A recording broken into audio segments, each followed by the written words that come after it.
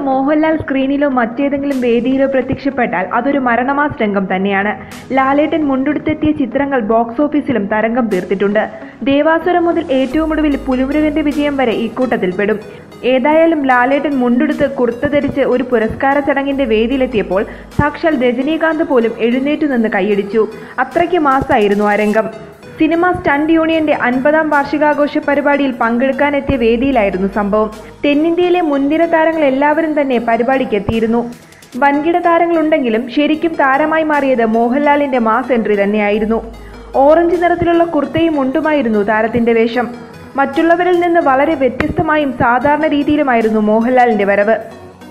പരിപാടിക്കെത്തിയ മോഹൻലാലിന്റെ ചിത്രങ്ങൾ നേരത്തെ തന്നെ സോഷ്യൽ മീഡിയയിൽ വൈറലായിരുന്നു. ഇപ്പോൾ മോഹൻലാൽ വേദിയിൽ നിൽക്കുന്ന വീഡിയോ വൈറലാവുകയാണ്. വേദിയിലേക്ക് മോഹൻലാൽ എത്തിയതും താഴെയിരുന്ന രജനീകാന്ത് എണീറ്റ് കൈവീശി. ഇതുകണ്ട് എഴുന്നേൽക്കണോ വേണ്ടയോ എന്ന ചിന്തയിലായിരുന്നു ധനുഷ്. രജനിയുടെ കൈവീശൽ കണ്ട് മോഹൻലാലും തിരിച്ചു കൈവീശി കാണിച്ചു. ഇരുവരുടെയും സൗഹൃദം കണ്ട് മറ്റു പ്രമുഖരുടെ മനസ്സ് കുളിർന്നു.